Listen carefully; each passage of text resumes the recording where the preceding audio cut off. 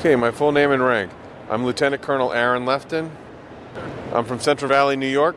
I am an infantry officer.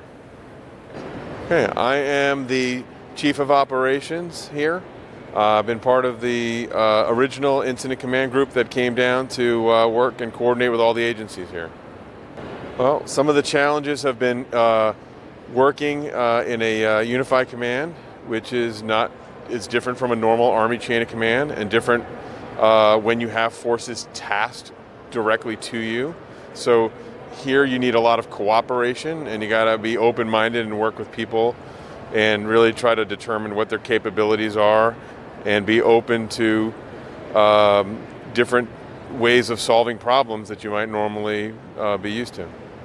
Well, I'm really proud of the team that's here. They have been exceptionally flexible. They've been experts. A lot of them bring their military skills and their local, like their civilian skill sets. We have police officers on the teams. We have firefighters on the team.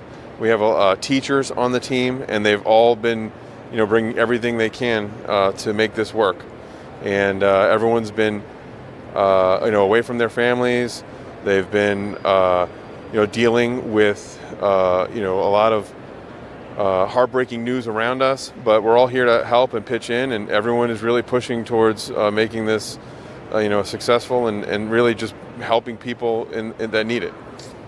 When I think of other deployments, those were pretty difficult because you're away from your family and deployed. But here, I live and work in New York City, so this is it's home. Being here, being so close to my civilian colleagues, and being so close to my family, but being here, and when you see the impact that this has had to the city, it's gut-wrenching. So it's definitely a different mission.